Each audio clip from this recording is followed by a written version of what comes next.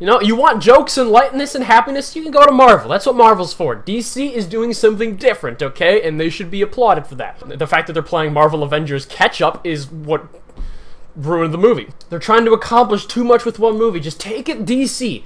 Take it slow. Take it slow. Go one step at a time, okay? The montage where Superman's saving all the people and pulling the big ship on the chain while they're playing news recordings about, like, is he a god? Is he an alien? How do we deal with him? That was a really mature scene. And I really like the scene with Jonathan Kent on the little Mount Everest. And the point was, I thought I was a hero and I still got people killed, okay? So he's just making Clark think about it like this isn't as black and white as it looks. Like, you need to think about the collateral damage of decisions you might make. And come on, that fight between Batman and Superman. It's in the rain, and his eyes are glowing, and it's dark, and it's just like... boom! Robot Batman armor. That was like... up here good. Which is why it's so frustrating that it wasn't like the back half of the movie. You know what? You can keep DC. You can keep the dream sequences. I mean, in the theoretical universe where I'm telling them how to make this movie, you can keep the dream sequences. That thing with the Flash... time flashpoint paradox or whatever it is, and the little Mad Max Fury Road Batman Apocalypse Desert fight thing. Those are your illusions that you may have to future Justice League, and it could be like, what was that? I don't know. Will be explained. Whereas everything else in that movie is only Batman and Superman. That would have been great. But after Batman wipes out the warehouse, that's like the last good scene in the movie. That's where the movie essentially ends and just takes a tank. So when Doomsday shows up, Doomsday is not a compelling villain because Doomsday is Zod minus his personality with the same powers plus lightning explosions. The only cool thing about that fight is Wonder Woman, admittedly. Wonder Woman's physical acting is very good. Like her facial expressions and when she like smiles after she gets thrown and she like jumps back into the fray, her weapons can hit Kryptonian flesh because they are magically imbued. And she's got it in the lasso and with her brace blitz things and it's like boom, boom, boom, boom, boom. And then it shows her face and it's like dee-dee-dee-dee. That was cool. That was a great musical cue. Why couldn't we have saved that for the Wonder Woman movie? This Doomsday fight is just not a very entertaining fight. Especially comparatively to the freaking amazing Dark Knight Returns Batman v Superman fight. It was awesome! But Wonder Woman's freaking accent. She's from Amazon, so maybe she's supposed to have an accent, but it feels like some of her lines are American and the rest she just gives up on the accent.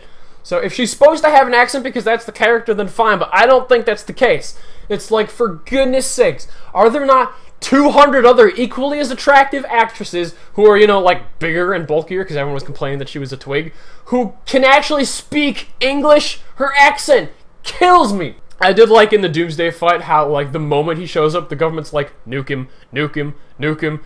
Like, he's high enough without casualties, just nuke him. We saw Man of Steel. That's not happening again. And then other guy's like, there will be one casualty, sir. Superman. And they're just like...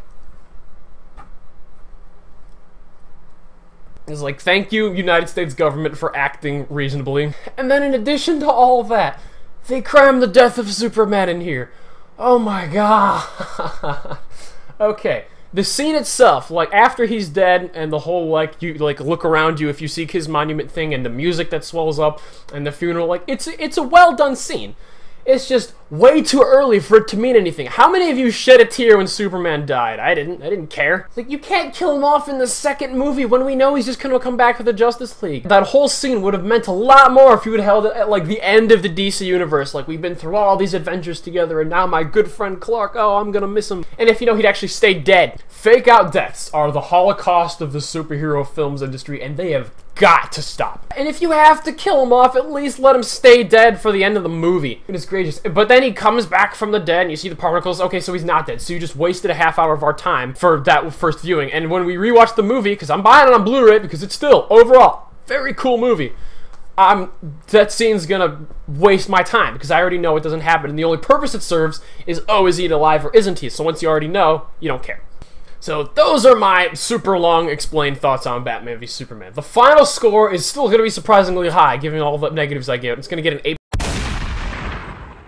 Because the cool stuff, when the cool stuff is happening, is really, really freaking cool. My score isn't based on, like, an alternate future, what it could have been. It's based on what the movie was. I just, like everyone else, just wish they had focused on Batman and Superman, kind of like, you know, the title of the movie. So admit to yourself, it's a disappointment, but it's still good, okay? I think we can all agree on that, right? Thank you for watching. Like and subscribe. I'm Wesley Tomsky. Goodbye. God bless.